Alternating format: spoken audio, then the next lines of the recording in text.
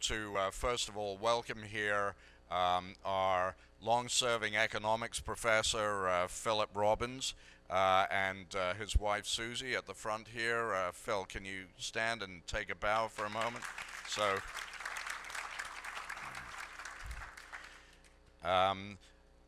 Phil is Phil and Susie are the very proud father and mother of Jason Robbins, our next guest. So I want to reassure all of the alumni here that we don't just leverage the alumni, we also leverage our faculty.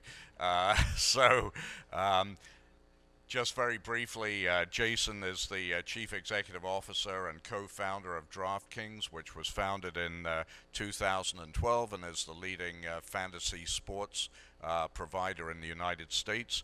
And he graduated from Duke University, but of course grew up in this area. He has a number of major accolades in the 40 under 40 list, from Fortune magazine, the Sports Business Journal, and the Boston Business Journal, among others.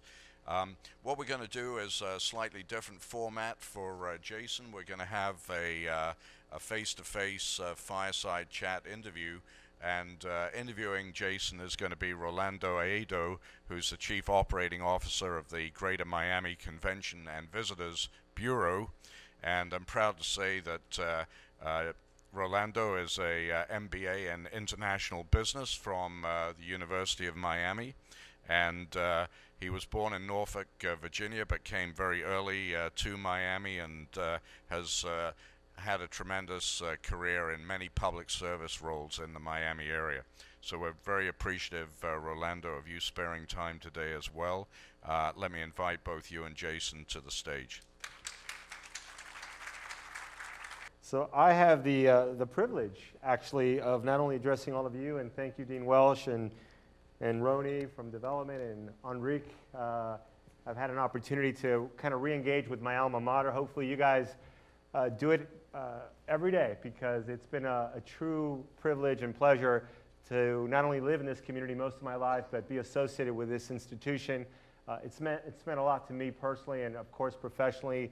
I can honestly say it's been one of the reasons that I do what I do at a high level. I don't know if you know too much about our organization, and I won't spend too much time, but the Greater Miami Convention and Visitors Bureau is the organization that brings meetings, conventions, major events to our community. In fact, next week we'll be with NFL. They're in town. They have it's supposed to be under the radar screen, but I just spilled the beans. So the whole NFL crew is in town as we're planning for the 2020 Super Bowl. We set it up that way for this day, of course. But so they're in town. We are the ones that put together those bids for major events. We're working on everything from World Cup soccer in 2026 to NFL to the Democratic National Convention. So those are the things that we do kind of behind the scenes. As the dean said, I've been here most of my life. I don't live too far from here. I've got two kids, a little bit older than I think Jason's kids, and it's amazing how well rested he looks. He's got a 4-year-old, a 2-year-old, and an infant. But I think that's because the grandparents are helping out a lot. So I know I couldn't have done it without my grandparents. So yeah, it's one of the things that we'll talk about, and this is a fireside chat. Does everybody know where fireside chat comes from? Well, you don't count. Yes, FDR, the infamous fireside chats back in the 40s, when he would address everyone on radio, no less. So this will be a more progressive version of that. But one of the things that I know was covered in his bio, and some things that weren't covered in his bio are how did Jason get started in this amazing, not only company, but industry that is as big as it is because of him. And one of the little anecdotes that was shared with me was when he would spend a lot of time with his parents reviewing all statistics of sporting events. And I believe you guys would then quiz him. And I guess if he didn't answer correctly, he didn't get breakfast. Is that how it worked out? But I think it's all those moments in your life with loved ones that really inspire you to do the things you do. So I want to turn it over to Jason and kind of give his perspective, not just on his family, but obviously this amazing baby that he's cultivating called FanDuel. So with it, I'm sorry, DraftKings. Yeah. I wanted to make sure he was paying attention. So Jason. Well, I guess good starting point is just I grew up here, and I was a huge sports fan as a child. In particular, I was a huge University of Miami fan. I think I missed maybe 2 or 3 games between the ages of 4, which is the first one I ever went to when I graduated from high school. I used to go to a ton of basketball and baseball games. I played at Ron Frazier's baseball camp. And the highlight of my athletic career was I made a double play at Ron Frazier's baseball camp. I caught a ball, and then the person who was on second wasn't paying attention and I ran in and tagged the base myself. And Ron Frazier actually gave me an award and said that was a heady play.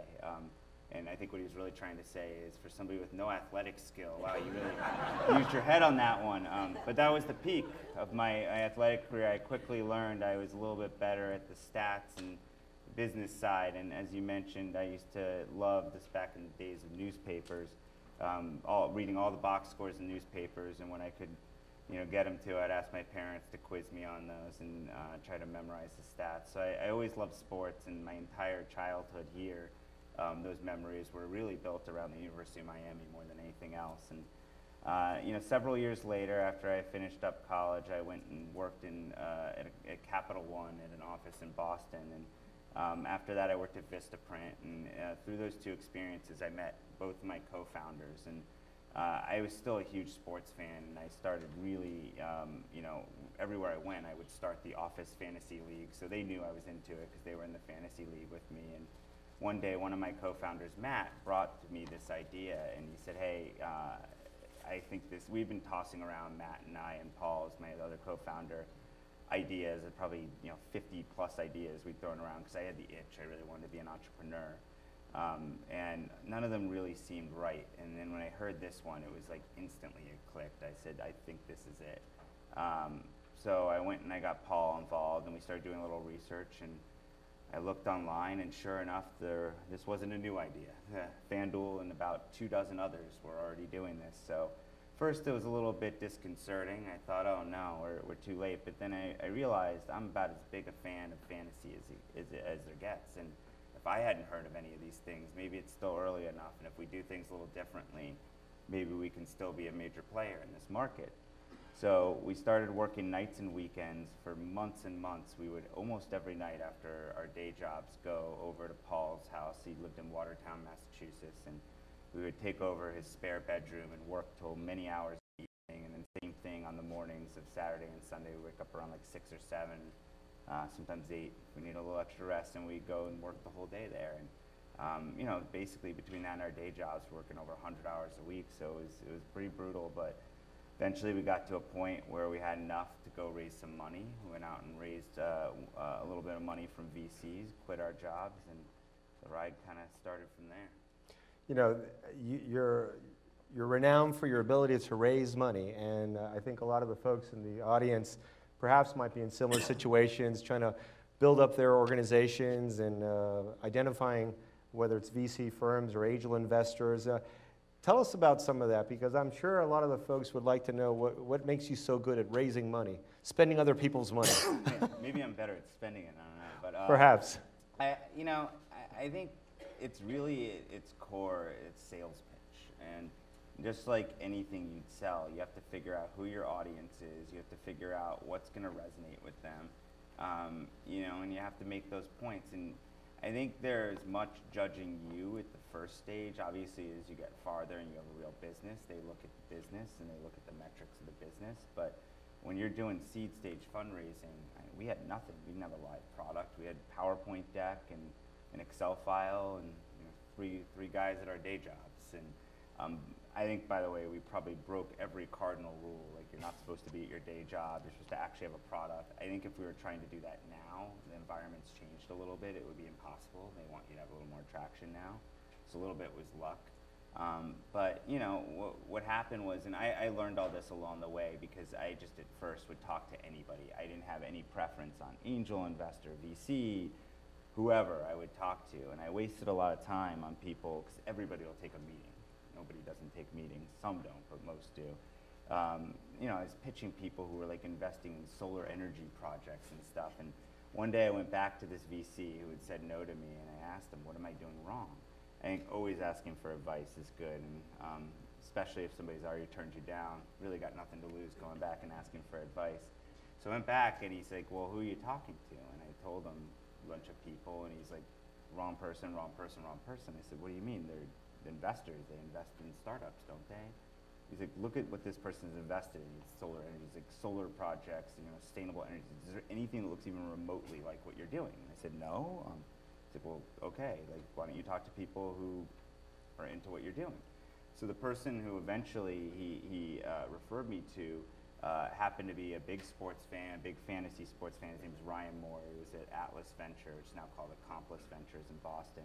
He was a college football player, so I mean, he had a passion for the subject matter and for the space. And I think getting to the right investor who's going to be into what you're doing is absolutely critical. And then the rest is just, any sales pitch it would tell you, understand, what your key points are. Don't talk past them. Like, you don't have to answer questions that they're not asking, because sometimes you're going to throw something out there that'll spook them that really didn't even need to say. And I also think there's an element of just persistence and not being discouraged when you hear no. We were said no to by 50 plus, and that was just that fundraising round. I mean, if you total them all up, I've been said no to by hundreds of people. And you just kind of keep rolling. And some of them were tough. I mean, there were ones that brought us back in for like 3-4 visits, and we really thought we were going to get them there, and then they said no, and it can be crushing.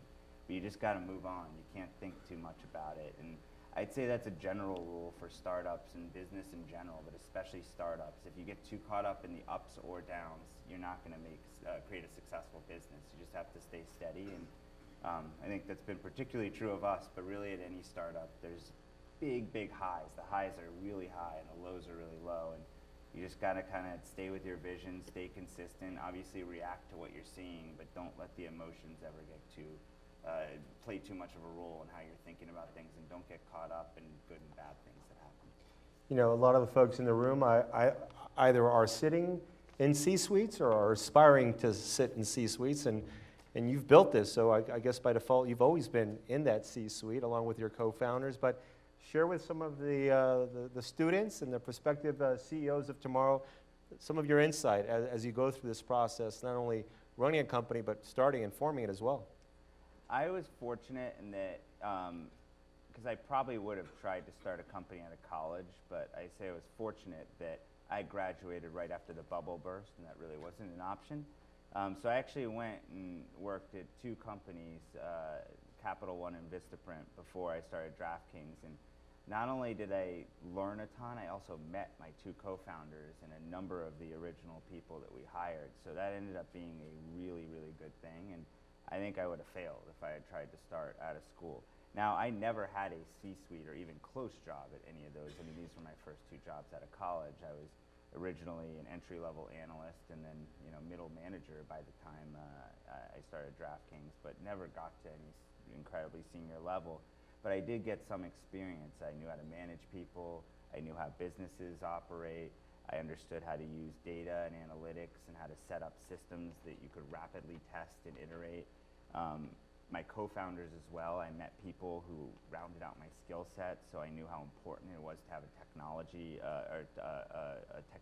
as a co-founder.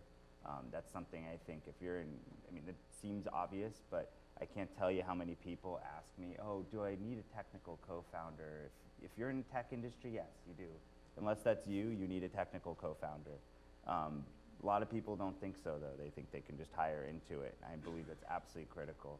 And these are all things I learned by having some experience in business and at good companies, too. The companies I was at, Capital One and Vistaprint, well-run, really smart people. They're also really, really, both of them were more than most this way, really into using data and analytics to make decisions, which is core to how DraftKings operates as well.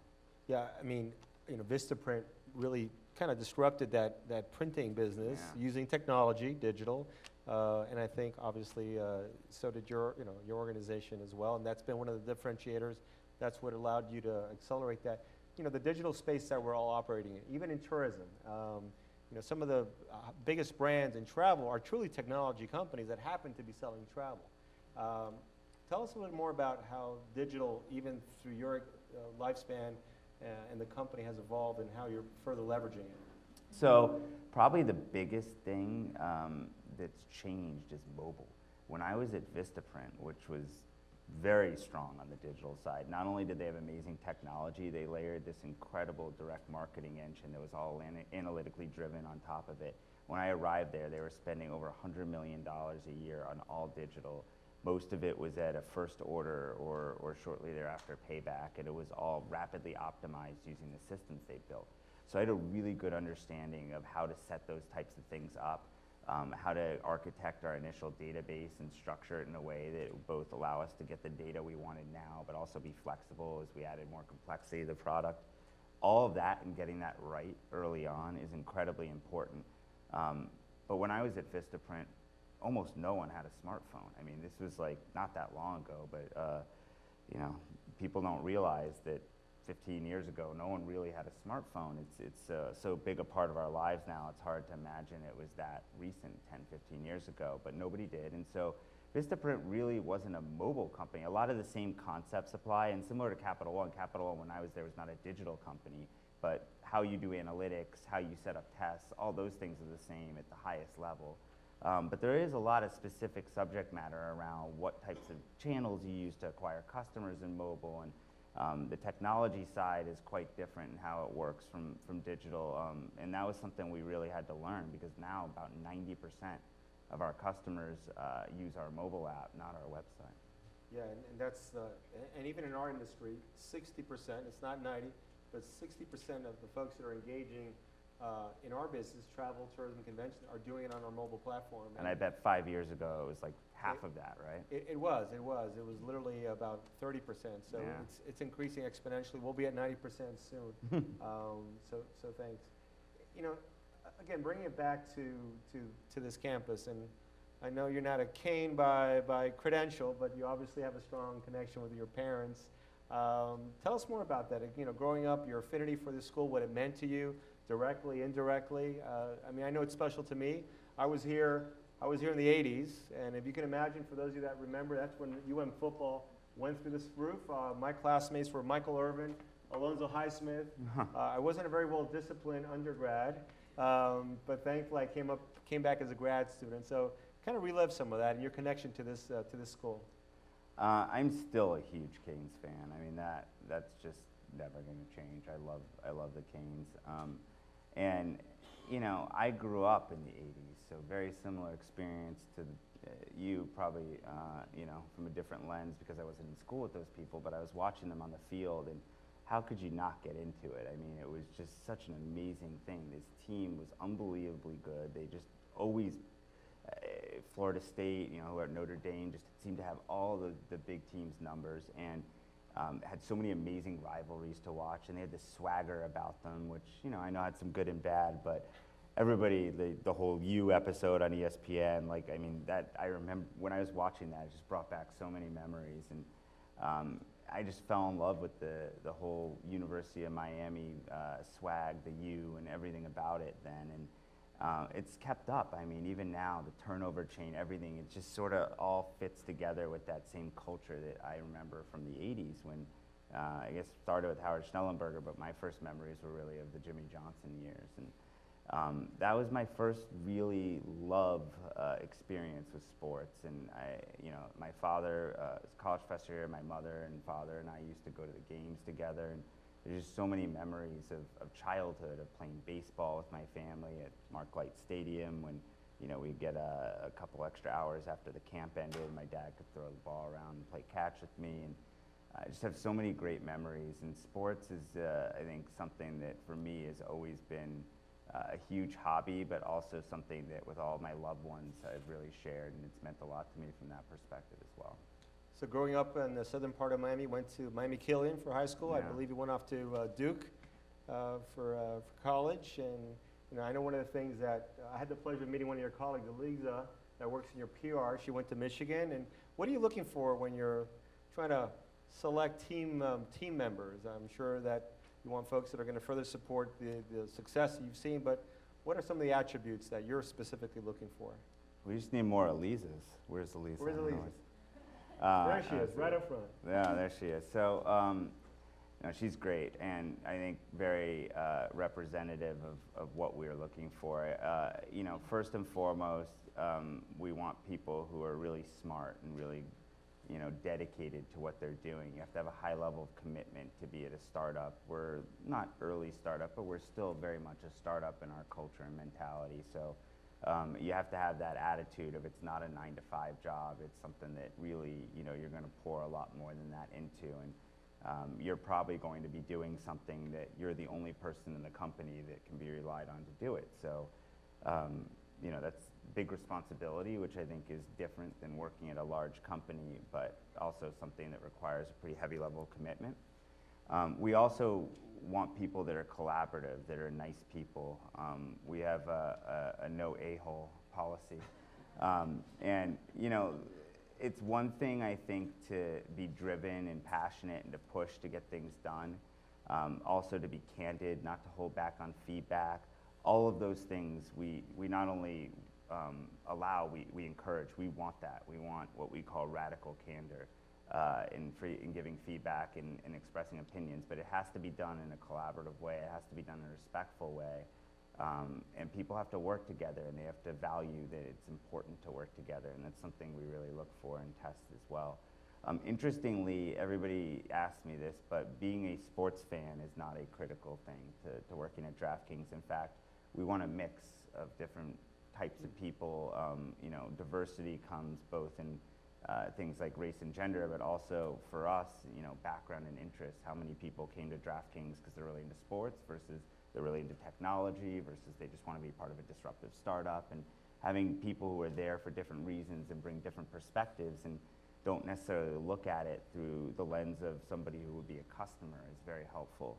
And then the last thing that I would say is that we are a very analytical company, very data-driven company. So we look for people who are comfortable using data to make decisions and who embrace a culture and a model where data really drives the decisions. And you know, it's nice because the data is the ultimate dispute settler. It's not who has the loudest voice. It's not who can make the best arguments.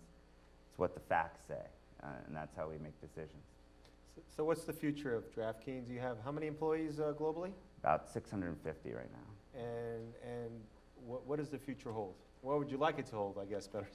Well, I think for us, it's a very exciting time because about 4.5, actually no, at this point, 5.5 months ago, there was a really big Supreme Court ruling, which in effect, what was happening before was outside of Nevada, states were basically banned from legalizing sports betting. So the law never said it's illegal, never made sports betting federally illegal.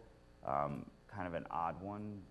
They could have done that, but they didn't. Instead, they said no additional states can change their laws. So that's why Nevada was still allowed to do sports betting when the other states weren't. That law was recently overturned and held unconstitutional in May by the Supreme Court, which has now opened up the states to kind of do whatever they want in this area. So the first one to move was New Jersey. Several other states like Pennsylvania, West Virginia, Mississippi have now also passed laws. So it's going to be a huge growth, a source of growth for us. We launched our first sports betting app in New Jersey August 1st. What's good and bad, I guess, about being in this type of regulated market is they publish your and all your competitors' results every month. So last month that came out was September, and we had 67% share of the online market for sports betting. I don't think we'll stay that high because it's early on, but we were off to a commanding lead. We were almost over three times our next closest competitor online. And so I think that's going to be a big part of our focus. Then, of course, we're going to continue to invest and build out our fantasy sports offering. That's going to be a big part of what we do for forever, really. And then lastly, we've also begun investing in the media and content side. We think there's tremendous synergies between content and the games themselves. If you look at traditional fantasy sports, season-long fantasy sports, all of the big players are media companies, ESPN, Yahoo, CBS, NFL. So obvious synergies there. That's where we acquire our customers. That's also the content people consume, the watching the sports and reading about it when they're playing our games. So we think there's a ton of synergy there, and that's something we think we can get a lot of value out of building.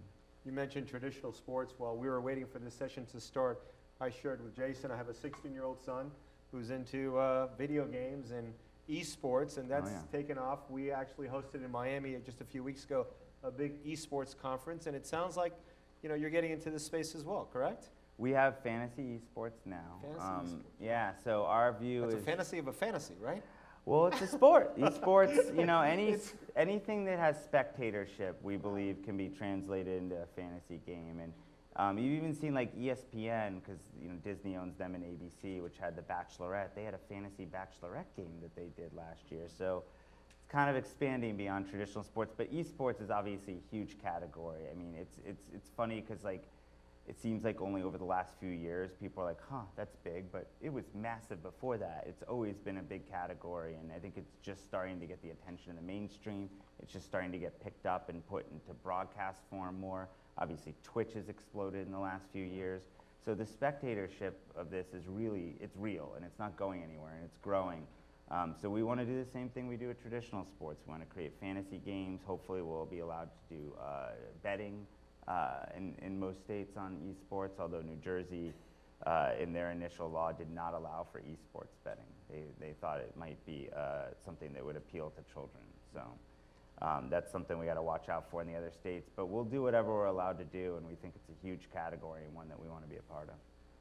So speaking of children, I think I already mentioned this, but you've got perhaps your greatest accomplishments in addition to DraftKings. You've got a 4, 2, and an infant. Want to share some stories about how being a young father and how that impacts your overall work-life balance? One of my investors, guy Yuri Milner from DST, when he was investing, and at the time, I think I just had my first one. He said to me, when you do a startup, you have 3 things in life: your business, and then you have kids, your family, and your friends. You can only pick 2 of them. So I don't have many chances to spend time with friends anymore. I've basically given up my social life is the short answer. And I think that, for me, the business is number one, not because my family personally isn't, but because I feel I took on a responsibility to my investors who've given me capital, to the 650 employees we have, and I think it would be selfish not to put that number one. But my family is pretty much 1A, and I think everything else is a distant 3rd or 4th or whatever behind that. And I try to spend every waking moment I can that I'm not working with them. And one of the nice things about being in the type of position I'm in is, I'll be here randomly on a Friday or doing travel and different things. So you can find opportunities when you do that to squeeze in different hours things in with your family. So for example, I may have to work on a weekend one day, but there also might be a day where I can get home at 2 o'clock in the afternoon and take my kids to the playground before. So I try as much as possible to find times that I can just really dedicate to them. And my wife has been on me for this. I'm not quite good at it yet, but putting my phone down is something I'm really focused on. I'm addicted to my phone with answering emails and texts, and I'm making a sincere effort to try to put it in another room. So even if it rings or something like that, and of course that stresses me out. So I always go check it every 2 seconds. But I'm getting better at it. But it's hard. It's hard, and I think that you just have to figure out how to do the best you can at it, but recognize that it's not going to ever be a perfect balance. And at least for me, I'm always going to feel a little bit of guilt that I'm not spending enough time with my family, but I made a commitment, and I think there's no looking back, no second thoughts about it, and there's something comforting about just accepting that and not stressing or agonizing about it, and at least now that's where I'm at. Great. In a few, we'll open up for a couple of questions, but I was out there, and hopefully a lot of you saw these coasters, which I thought was a great idea in terms of thought starters. So when I looked at my table, I saw, what did you learn from your first job? So I'll say quickly what I learned, but I'm giving you an opportunity to set it up. But one of my first jobs was a bag boy at Publix, which, as you know, is a local supermarket chain renowned for its customer service. Where shopping is a pleasure. I think we all know that tagline. Of course, my most vivid memory of Publix is after hours, as we were cleaning up the place, is stacking up the paper towels into bowling pins and taking the frozen turkeys and sliding them down the aisles. And of course, we didn't tell anybody that. So, but what I did learn from my first job was customer service, and you know, taking out those bags, and even though we weren't allowed to take tips, they had such a strong commitment to that, and I think that is something that has served me well in any capacity, in any organization. What about you? What did you learn from your first job? Well, my first job ever, my first real job, was scooping ice cream at a Haagen-Dazs in the Dadeland food court. I think I was 15, 16 when I got it. And the biggest thing I learned was responsibility. The reason that I took that job was I wanted to have money, that I could go and my parents made me pay for my own insurance when I got a car. I had to, you know, pay for my own nights out when I would want to go out with my friends. And I give them a lot of credit for teaching me that responsibility, but I learned you got to work if you want things. And I think I also learned a little bit about customer service too. You know, nothing like being in a food court to, you know, see some strange characters that come up to the counter. But you got to treat everybody like they're your most important customer. And I think I learned that primarily from the person who ran the shop, who very much infused that into everybody, that every customer is important, treat everybody like your most important customer. And that's something I've tried to take with me to DraftKings as well. Great. Well, I know we have a few minutes left. I think about 7 or 8 minutes or so to keep us on track. 5 minutes. We have 5 minutes. The dean says 5, it's 5. So I think we probably have time for 2 or 3 questions. I know there's a mic floating around there, but this is a small room if you want to.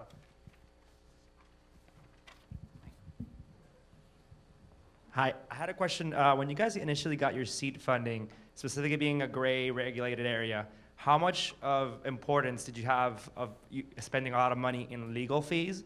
Is that something you guys, because you can be, with a small amount of money, you can spend a lot in legal fees and not be able to launch. So how important was, how did you allocate funds for legal fees and stuff like that?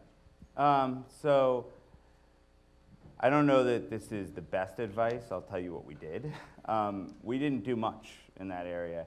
We had some very basic analysis done, and it was enough to get the investor comfortable at seed stage putting in money. And we said, you know, we're going to really leverage what others have done. We looked at the fact that there were 25 others in the marketplace, so we borrowed things from their terms of use, from their, you know, various, you know, the privacy policy, all of that. I mean, we had a lawyer review it, but we really tried to write a lot of that ourselves and save legal fees. I think if you can save legal fees, that's money you can invest in your product and marketing and other things. And doesn't mean that you don't do it in some places, because you have to, but we wrote our own incorporation docs. Like, we really tried to save there.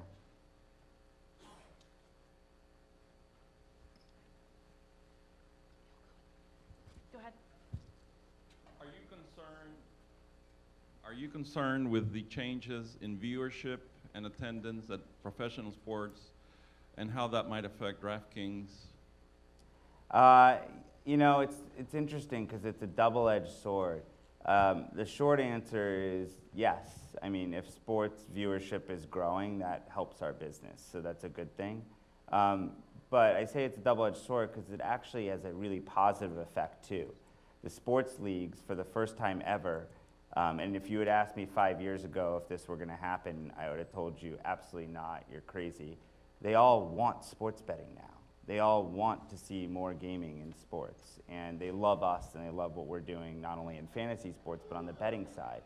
I mean, this is, you know, deep-seated stuff in these leagues they've been against for years and years, and now they've flipped. And I think a big part of that is they understand that the engagement, the young audience it attracts, and those things are critical to the future of their growth. So, you know, yes, I want more viewership, but also I think our relevance and importance to the sports leagues, the media companies, and the overall sports ecosystem would not be as high as it is if it weren't for that.